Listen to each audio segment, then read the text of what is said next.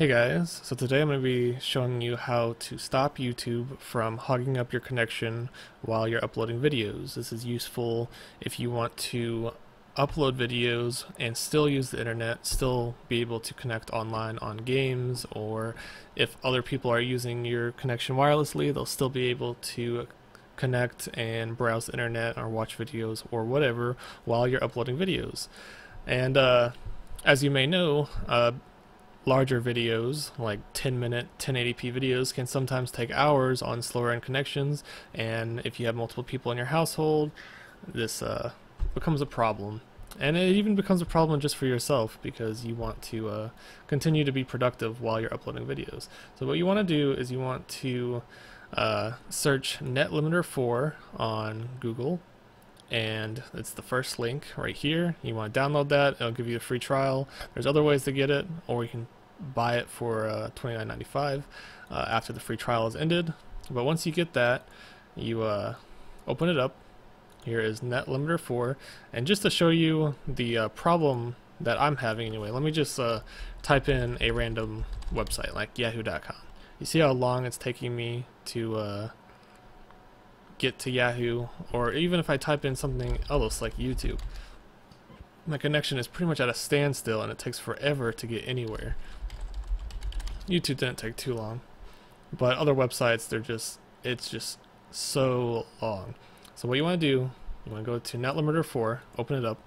You'll see a page sort of like this with all your open applications, and you want to click on your internet browser, click on that, and you want to scroll down, and while you're uploading a video on YouTube, you need to go to wherever it shows a large upload rate.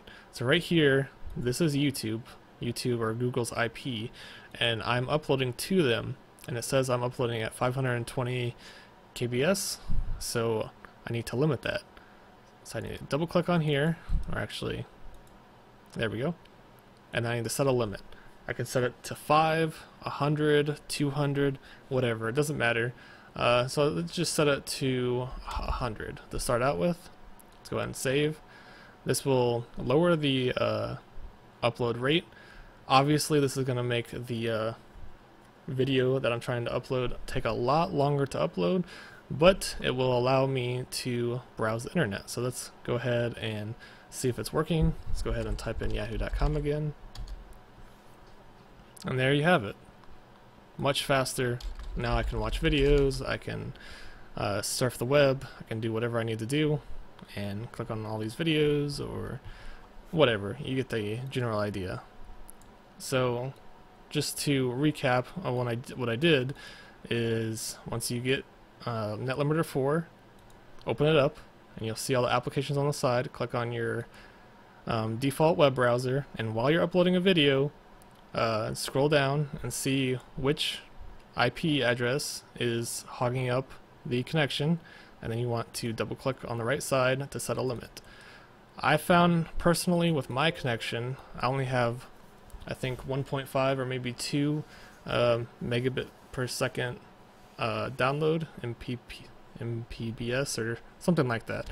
That 350 usually works for me, so I'm just going to keep that on. And as long as this program's up, it'll limit my upload speed to YouTube to this amount, and I can still do other things like watch Netflix. I can still connect to Xbox Live. Other people in my household are now happy that I'm not slowing down the internet to a crawl all day. So yeah, hopefully this video has helped you, and if it has, be sure to leave a like and leave a comment in the description below and let me know. And if you have any questions, also leave a comment. So yeah, have a nice day.